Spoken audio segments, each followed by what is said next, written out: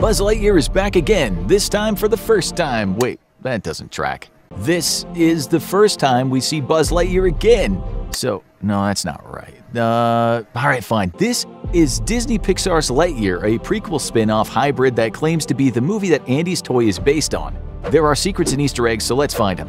Well, that wasn't so hard. Lightyear follows Buzz, voiced by the Cap himself, Chris Evans, as he struggles to fix a mission he blames himself for going sideways. No big deal, he just, dinged the ship, holding the rest of his colony in hypersleep, only to maroon the community on this uncharted and unfriendly planet filled with giant bugs and sentient vines that want to kill them.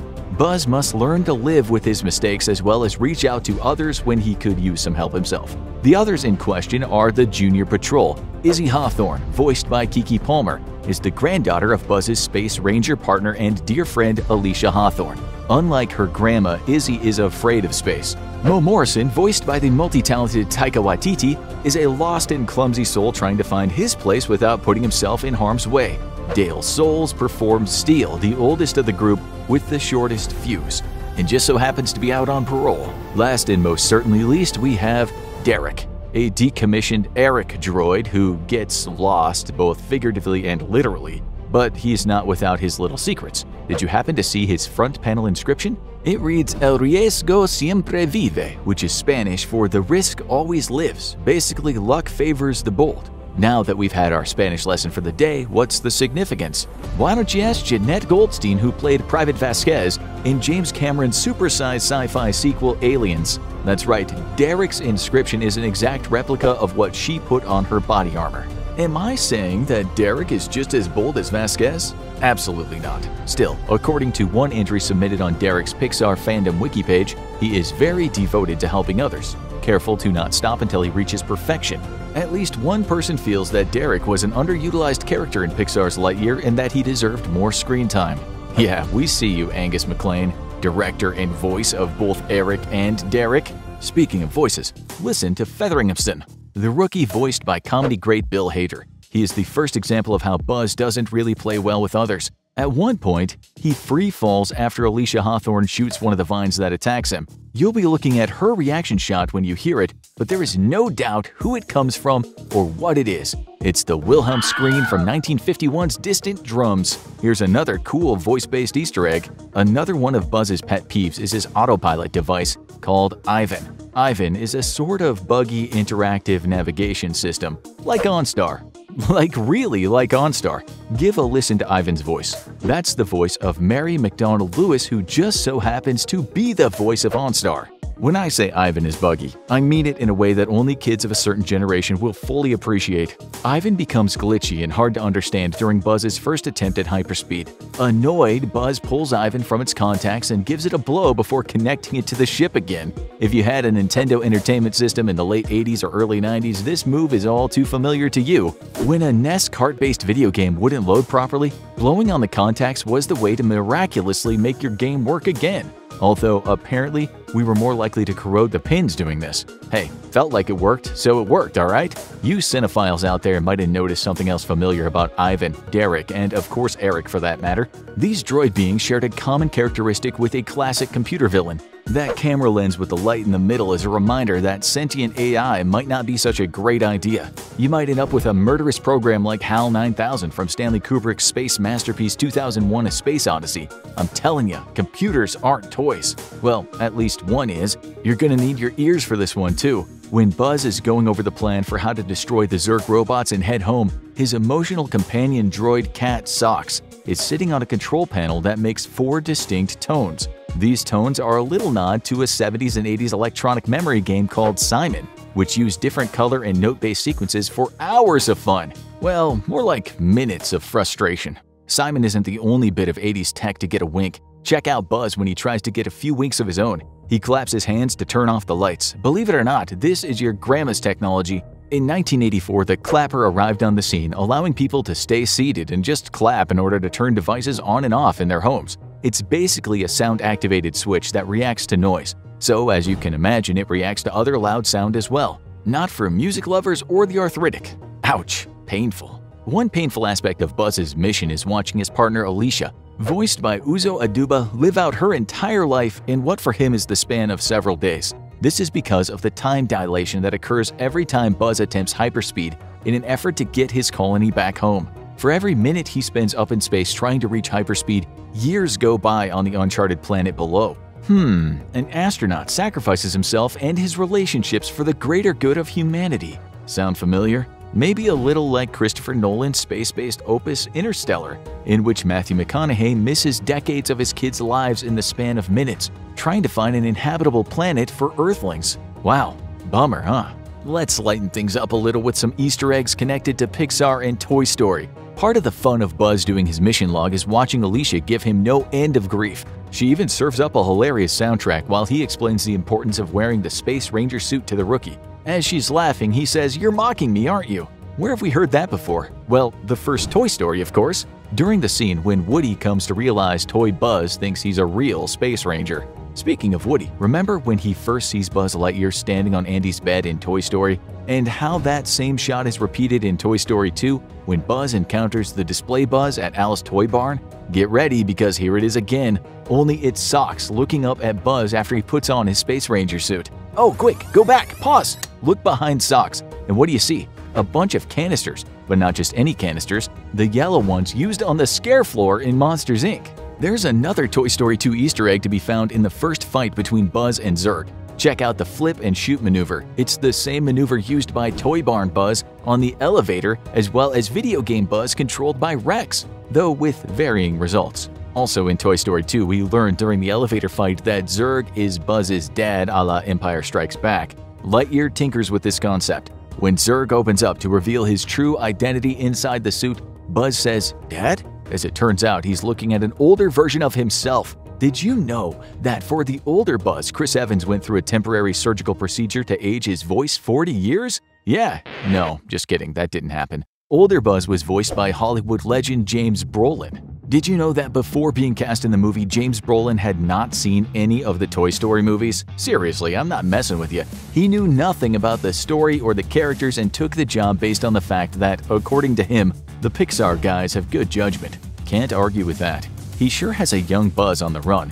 In the final showdown between the two, Buzz hides from his older self in the floor vents. This is another Aliens-based Easter egg for y'all. The Buzzes are playing out an homage to the scene where young Newt, played by young Carrie Henn, hides from the Queen Alien before Sigourney Weaver brings the pain in the climax of that film. More classic sci-fi movie references abound. How about the arresting sequence when Buzz is spinning out in space while trying to install the crystal drive and gain control of his ship? It feels like the opening sequence of Alfonso Cuarón's space thriller Gravity. Or as I like to call it, Sandra in the terrible, horrible, no good, very bad day. Want another fun movie reference? Listen when the Zap Patrol comes to retrieve Buzz and his junior patrol. They bark zap zap zap, just like the police officers bark hut hut hut in John Landis's bluesy comedy classic The Blues Brothers. Buzz and his team have some explaining to do with Commander Burnside, voiced by Isaiah Whitlock Jr. Burnside was the one who told Buzz that the Space Ranger program was going away, which caused Buzz to disobey his orders, steal a ship and Socks, and then jump into space. Instead of throwing the team in jail, Commander Burnside reinitiates the Space Ranger program as the Universe Protection Division. Basically, he's rewarding Buzz and his team. The same thing happened to another crew who ignored direct orders from their superiors in order to save the life of a dear friend. In Star Trek IV: The Voyage Home, James T. Kirk and his peers stand before the Federation to face the consequences for their crimes. Kirk is demoted from admiral to captain, which basically puts him and his crew right where they wanted to be in the first place, back aboard the Starship Enterprise. Just like the crew of the Enterprise, Buzz and his team board their new ship in order to go out and defend the universe. Get a load of Buzz's ship. It's modeled after the ship box Buzz comes in the Toy Story movies. Talk about coming full circle. And that's not the last Toy Story reference. What's a movie anymore without a post-credits scene or two? In this scene, we join Commander Burnside in his corner office with a view, where we get to witness the benefits of his colony's laser shield firsthand. We also get to see a few tchotchkes sitting on shelves to the left. On the second shelf, there's a statue of an LGM, that's a little green man, from the claw cage at Pizza Planet in Toy Story. He's not alone. There's another space character reference to be found on the right side of the shelf above. It's a Bernie from Pixar's WALL-E. We've only scratched the surface of Lightyear's secrets and Easter eggs. Up for some more? Make sure you subscribe to Movie Logic for more daily movie facts, trivia, and Easter eggs. Buzz Lightyear finally gets to go to infinity and beyond as the titular character in Disney Pixar's Lightyear. Naturally, Easter eggs and other hidden secrets abound in this new frontier, initiating hyperlaunch. Lightyear is an interesting spin-off. From the opening titles, we learn that we're not following the adventures of Buzz Lightyear, Andy's toy, but rather we're watching the movie on which the toy was based, which of course just so happens to be Andy's favorite movie. This time around, the visuals are more in line with some classic Hollywood sci-fi flicks, like Star Wars, 2001: A Space Odyssey, even Aliens. Check out the top shot of the turnip, the ship at the beginning, as it soars through the galaxy. If its space gray surface wasn't enough, take a look at the microgramma font. Both were made famous by the sci-fi TV and movie series Star Trek. The lettering reads SC-01TS. The S and C almost definitely stand for Star Command. The 01 probably makes this the first ship of its kind, but what do you think the TS stands for? Might be a fun little wink at Toy Story, maybe. I get a feeling there will be a few more of those. In fact, about a minute later, we're following Buzz like we did in his video game, which opens Toy Story 2. Even the POV from inside of his helmet feels the same, though I do miss the Vader breath. Buzz is even doing his mission logs as per usual, almost verbatim. He's even interrupted by someone at the same spot. This time it's by his Space Ranger partner, Alicia Hawthorne, voiced by Uzo Aduba, whom you might know as Crazy Eyes from the hit Netflix series Orange is the New Black. Hawthorne's quite the departure from the unpredictable Crazy Eyes. She's Buzz's anchor and voice of reason when the going gets tough. But wait, something else is different here. Buzz sounds not quite like himself. That's because in Lightyear he's voiced by Chris Evans. That's right, Captain America is now also Buzz Lightyear. What the sh... So, what's with the absence of Tim Allen, the voice of everyone's favorite space toy? According to Allen in an interview with Extra, years ago there was talk of a possible live-action Buzz. As interesting as that would have been, and as this movie is, Allen, though complimentary, didn't see his Buzz as part of this new world, so he stayed out of the way. That's not to say Allen's fingerprints aren't on the character. In fact, it was his influence that made playing Buzz an intimidating proposal for Marvel star Chris Evans. Of Allen, Chris said, "He did such a good job, and I'd be a fool not to acknowledge the work he did." That's not to say Evans is playing Tim Allen playing Buzz Lightyear. Director and co-screenwriter Angus MacLean said he saw the Buzz toy as inspired by the Buzz movie, but for kids. He told Vanity Fair, "I've always wondered what movie was Buzz from. Why couldn't we just make that movie?" So that's what we did. The movie that Andy saw that changed his life, Andy's Star Wars. Like I said, there are quite a few nods to Star Wars. During the scene where Buzz and Socks are trying to hijack a spaceship, Buzz winds up having an awkward conversation with the control officer. Remind you of someone? How about scruffy rogue Han Solo in Star Wars: A New Hope? In that movie, Han has a very clumsy radio conversation with an Imperial officer while Luke tries to find Princess Leia's holding cell. Later, when Buzz and Socks land back on the planet, they encounter a young armored soldier named Izzy. More on her later, but check out the frame of Izzy's periscope binoculars HUD. It uses the same yellow and red vector graphics as Luke's targeting computer during the trench run on the Death Star in A New Hope. Also, maybe you felt your ears perk up after the Zerg robots touched down on the planet and released from their pods. There's an unintelligible voice communication that winks at the sound effect used for the self-destructing probe from The Empire Strikes Back. I know, I nailed it. Next, when Buzz and his team try to escape the Zerg robots in their ship, take a look at the cockpit setup. 2 in the front, 2 in the back with controls all around in a wide shot. Kinda feels like the cockpit shots from the Millennium Falcon, doesn't it? While we've got everyone here, let's address this ragtag bunch, starting with the droid. Socks is voiced by Pixar Swiss Army Knife Peter Sohn. By Swiss Army Knife, I mean this guy can do pretty much anything. Check out his IMDb and see what I mean. The guy's worked in 9 different departments, including cinematography, animation, writing, and directing. Socks is a gift given to Buzz by his partner Alicia after his first Lightspeed mission fails. Socks is meant to be an emotional companion to Buzz to help him cope with the 4-year time dilation. But really, Socks becomes so much more, like Goose in Captain Marvel. Sure, both cat-like beings have the ability to regurgitate important resources when needed, but like Goose, there's more to Socks than meets the eye. Did you know that Socks is based on a scrapped character from an early treatment of Toy Story 3? The character was a cat sidekick called Comet, who helped the story's main baddie Dax Blastar. None of this sounds familiar, does it? That's because it was developed by a short-lived division of Disney Animation called Circle 7 Animation. Circle 7 came about as a result of a disagreement between then Disney CEO Michael Eisner and the late Steve Jobs over the details of their Disney-Pixar film deal. Eisner wanted to keep ownership of Pixar's productions and the rights to create any and all sequels to already existing franchises. Thus, Circle 7 was born. Things got ugly. Think custody battle over sequels. In any case, once Eisner had to step down and Bob Iger took his position, Iger made things right with Jobs, and Circle 7 crew was absorbed into Walt Disney Feature Animation 14 months after it began operations. In those 14 months, Circle 7 worked on 3 sequel stories: Toy Story 3, Monsters Inc. 2, Lost in Scaradise, and Finding Nemo 2, none of which saw the light of day. I'm telling you, man, stuff gets real at the House of Mouse. But let's cut back to the cat. Did you know that Socks was a pretty popular cat name when the movie came out? And by the movie, I don't mean Lightyear, I mean the original Toy Story. Check this out, we know that Andy saw Lightyear in 1995 thanks to the opening titles. That was the same year that Toy Story debuted in theaters. At that time, Bill Clinton was midway through his first term as President of the United States. Bill's daughter Chelsea adopted a stray cat that jumped into her arms while she was leaving a piano lesson. The name she gave the presidential cat? Socks. Next up, we have Izzy, voiced by Nope's Keke Palmer. When Buzz first meets Izzy, he mistakes her for his partner Alicia.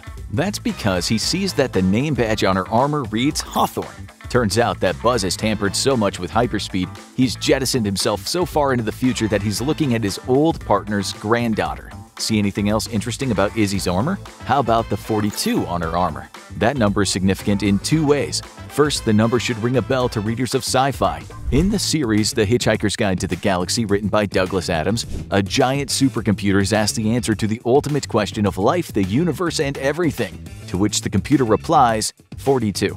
As for sports fans and fans of the civil rights movement, the number takes on more powerful significance. The number 42 belonged to Brooklyn Dodger Jackie Robinson. Robinson was Rookie of the Year in 1947, a 6-time All-Star, National MVP in 1949, and took part in winning the 1955 World Series. As a player, he was no slouch, and he was inducted into the Baseball Hall of Fame in 1962. But he is also a civil rights icon for being the first African-American to play in Major League Baseball. After his death, he was honored with the Congressional Gold Medal and the Presidential Medal of Freedom for his achievements on and off the field. After Izzy, we have Mo Morrison, played by another jack-of-all-trades, Taika Waititi. This is the actor, writer, producer, director's 3rd feature gig with Chris Evans. The two also worked on 2019's Avengers Endgame, as well as Free Guy in 2021. He also helmed Thor Ragnarok and won the Academy Award for Best Adapted Screenplay for another film he directed, Jojo Rabbit. The man knows what he's doing in front of and behind the camera. Unfortunately, his character, not so much. Mo means well, but he tends to come up short in his execution of, well, just about everything. Steele calls him a quitter. Before the group happened upon Buzz, they called themselves the Junior Patrol. When Mo found out he was signing up for something more serious than a weekend warrior workout situation, he was going to turn in his things. Still, he's packing heat in the form of Chekhov's gun. Doesn't look like much of a gun, does it? It's not. It's a pen. But that pen is also a plot device known as Chekhov's gun, a detail within a story that will be used in the story later. For example, if you see a gun sitting somewhere on a screen, the idea is that at some point it will be used. Many writers have since broken the rule of Chekhov's gun in order to throw off their audience, at which point Chekhov's gun becomes a MacGuffin. Anyway, when the Junior Patrol puts on their Space Ranger suits, it's Mo who gets the one worn in the beginning by the rookie Featheringham. Voiced by SNL alum and star of HBO's Barry, Bill Hader. You'll notice his suit has burnt red instead of green. This is enough to get a good laugh out of Trekkers, Trekkies, whatever they call themselves, the Star Trek fans out there. In the original Star Trek series, away teams beamed down to unknown planets. The teams usually consisted of the stars of the show, and at least one newly introduced member of the Enterprise security detail who always wore red. These new officers would meet an untimely death so often in the series that the term red shirt was conceived in their honor, or at their expense, depending on who you ask. Thankfully, the rookie doesn't die, and neither does Mo. But their wearing of that suit sure gives an audience pause. Before we move on to Steele, you might want to pause to see if you can find a famous Pixar Easter egg. Up for the challenge? Here we go! Keep your eyes peeled as Buzz and Socks escape security after the Space Ranger program becomes defunct.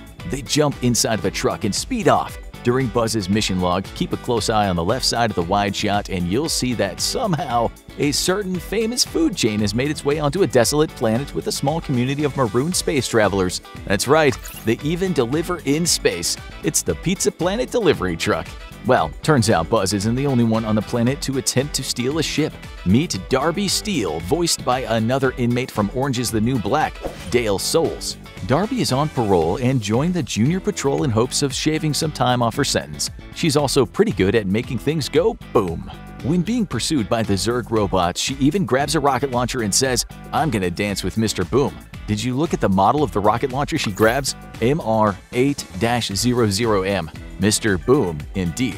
Here's another fun detail. Take a look at her Space Ranger suit. Her name badge reads Tempest. Did you know that Tempest was Buzz's original name? In test footage for the first Toy Story film back in 1992, a very early and very red Buzz model identifies himself to Woody as Tempest from Morph. Yeah, glad they didn't stick with that one.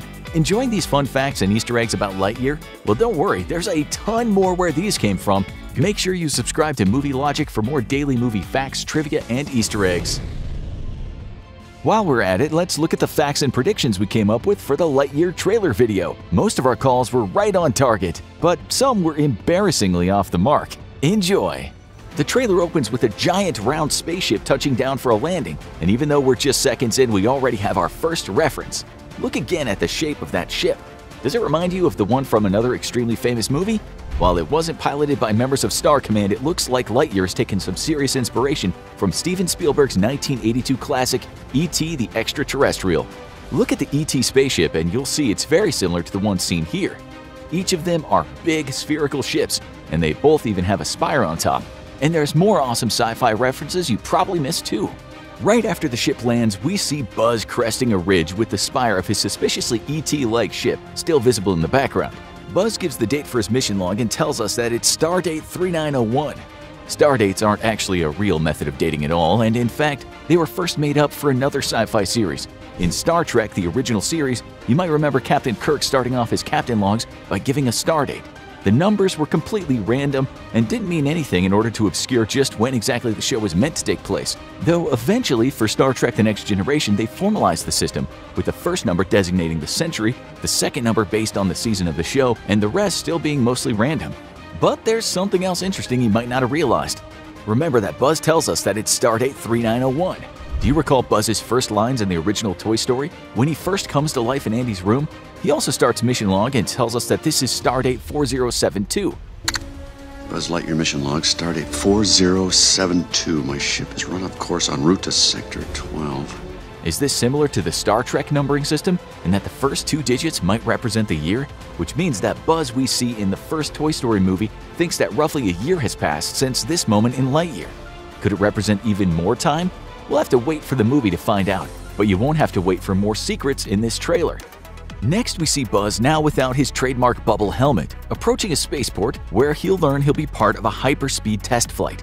We get a good look at the Pip-Boy from Fallout-like communicator on Buzz's arm, which in addition to recording his mission logs, also appears to be able to do atmospheric scanning to determine whether the air is breathable, and has buttons labeled Control, Feed, and VCTR, which probably stands for Vector and would aid Buzz in navigation. His mission log is interrupted by Commander Hawthorne, though, who we've learned from the leaked concept art that her first name is Alicia. And there's something else you definitely missed here, when we get a good look at the insignia on Buzz and Alicia's arms. Take a closer look at it and see if it reminds you of anything. Looks like the ship from the beginning of the trailer, right? The ship is taking off in the logo, and it also bears a strong resemblance to the Atari logo. The Atari was a game console from the 1980s, and one of the most infamous games is the one based on, you guessed it, E.T. the Extraterrestrial. The game is regarded as one of the worst ever made and has been blamed as one of the reasons for the video game crash of the early 80s, which almost destroyed the entire industry. Is Buzz's patch on his arm yet another reference to E.T.? I'm gonna say yes. Are you ready for more secrets and Easter eggs? Because there's lots more to come. Commander Hawthorne asks Buzz if he's ready, and we see Buzz in an outfit that's more reminiscent of another sci-fi movie pilot's outfit than his usual Space Ranger suit. Do you know which one? It might not be orange here, but Buzz's suit looks a lot like the one Rebel pilots wear in Star Wars. Buzz's ship, which we learned from the first trailer is called the XL-01, is prepared for takeoff, as opposed to Star Cruiser 42, which was a ship in the animated series. It's clear now that Buzz is the test pilot for a new method of travel. Commander Hawthorne and Buzz then both get to say half of Buzz's most famous catchphrase, "To infinity and beyond." Did you catch that? They touch the tips of their index fingers together. Yet another ET reference. At this point, it's definitely more than just a coincidence, but just wait until you see what happens next. The XL-01 takes off into space, and as Socks the robot cat presses a button, if you pause, get it? Anyway, you can see that there's an indicator light for crystallic lock, confirming that this is a test of the use of crystallic fusion. In the animated series, crystallic fusion was a form of power that came with crystals mined on the underwater world of Bathios, and confirms that these are what the crystals shown in the first trailer were. If you're quick, you can see Buzz press a button for hyperlaunch and the ship immediately takes off, with the star stretching out like in Star Wars when a ship enters hyperspace. Hyperlaunch? Hyperspace. Yet another sci-fi movie connection? And get ready because there's more. Buzz screams as the XL-01 travels through space before exiting out of a portal or a jump gate of some kind. We also get a good look at the controls of the XL-01, which looks similar to the buttons on Buzz's arm communicator. It appears that Star Command is nothing if not consistent in their designs. We also see that there's pieces of confetti strewn around the cockpit, and some even on Socks. Perhaps this was meant to be part of a celebration for the first ship to hyperjump? But there's no time to celebrate, since you likely missed yet another Easter egg. Buzz's ship lands on what looks to be a desolate planet, and he fires a flare into the sky as he tries to reach Star Command on his communicator, saying "Buzz Lightyear to Star Command, come in Star Command," before asking, why don't they answer? Once again saying the exact same thing he did in the first Toy Story when he first comes alive on Andy's bed. Star Command, come in. Do you read me? Why don't they answer? Then we see a shot of Buzz in his orange flight suit, carrying what looks to be one of the crystals used to power spaceflight. And here we have yet another sci-fi reference. If flight suit and the jump to hyperspace don't clue you in, Lightyear looks to be showing its love for more sci-fi movies than just E.T. And here, Buzz's situation looks very similar to when Luke Skywalker lands his X-Wing on Dagobah in Star Wars The Empire Strikes Back. Buzz's flight suit now looks almost exactly like a Rebel pilot's, and even has a cute robot companion with him, just like Luke had in R2-D2. Buzz is just lucky his ship isn't sinking into the swamp the way Luke's did, since it's doubtful he'll be learning to control the Force on this mission. There's plenty more obscure references you missed the first time though. Buzz is tackled by a mysterious figure, who we soon learn is Hawthorne, but not the Hawthorne you think it is. This isn't Commander Alicia Hawthorne, but her granddaughter Izzy. And check out the number on her armor. Does it seem special to you? Anytime the number 42 pops up in a work in sci-fi, it's almost guaranteed to be a reference to Douglas Adams' novel series The Hitchhiker's Guide to the Galaxy, where it's revealed that the answer to the ultimate question of life, the universe and everything, is 42. But back to this being Commander Hawthorne's granddaughter. Clearly, something isn't right. Socks calculates how much time has passed, and we learn they've been gone 62 years, 7 months, and 5 days. What? I can't believe it, and neither can Buzz. The trailer really kicks off now, and we see Izzy and Buzz running up to a fortress with the word ZAP on it several times. We know from toys being released for the film that Izzy is a member of a group called Zap Patrol, who fights back against the threat of Zurg on the planet Takani Prime. That's right, thanks to a toy, you're now one of the very first to know the name of the planet Lightyear takes place on. Izzy enlists Buzz to assist Zap Patrol in their mission to destroy an alien ship and introduces us to the rest of the team, which includes Darby, an explosives expert, who joined the team to shave some time off her sentence. And if you're quick, you can also see from her suit that Darby's last name is Steele. Next up is Mo Morrison, who's about to find out that he signed up for a lot more than just a fun boot camp thing. Buzz looks to be in some trouble as he's carried away by a Cyclops, one of the yellow robot soldiers who make up the army that serves Zurg. These appear to be quite similar to the Zurg bots from Toy Story 2, who had the exact same yellow and black color scheme. Next, we see Buzz wielding a cool electric melee weapon to slice through an alien tentacle full of green goo, and then against a swarm of flying armored bugs where he also has a new laser pistol. And there's another amazing sci-fi Easter egg coming up. We hear Socks explain that the probability of survival for this mission they're on is 38.2%. Do you remember another non-human creature delivering a similar line? It's right, Star Wars again, this time also from The Empire Strikes Back, when C-3PO tells Han Solo that the possibility of successfully navigating an asteroid field is approximately 3,720 to 1, or 0.027%. So Buzz and the gang at least have better odds than the crew of the Millennium Falcon did. Next, we get some great shots of Zurg in his new form, which has changed quite a bit since we first saw him in Toy Story 2. Izzy tells Buzz that her grandma, Commander Hawthorne, always believed in him, and we see that she's even been memorialized with a statue that appears to show her older than when we saw her at the beginning of the trailer. So it looks like she at the very least got to live a long life. Zurg then reveals he's gotten some weapon upgrades, including a grappling hook arm. But did you catch that shot that's almost the exact recreation of one from a previous movie? Other than being reversed, the pose Zurg takes with his triple-barreled blaster is almost exactly the same shot from Toy Story 2. A robotic voice then asks for the crew to record their last words, and we can see that these are coming from the ship's computer, which is named Ivan. Ivan is likely an acronym, since Pixar likes to give their robots and AI humans names like WALL-E, which stands for Waste Allocation Load Lifter Earth Class. What do you think Ivan stands for, though? Buzz's last words recorded by Ivan are, "Do not vomit inside the vehicle." And Ivan then asks if you're satisfied with the recording, please select 1. It looks like the technology for automated voice controls hasn't improved with the advent of interplanetary travel. Buzz tries to get Izzy to do the same ET-style finger touch thing he used to do with her grandmother, but Izzy isn't having it, thinking that he wants instead to pull his finger. If you look in the background, you can see another character too. While Darby and Mo are both wearing their full armor, which makes them look like robots, next to them is an actual robot. This is the same robot we saw in the first trailer, and we know it's a robot because of the name, Eric.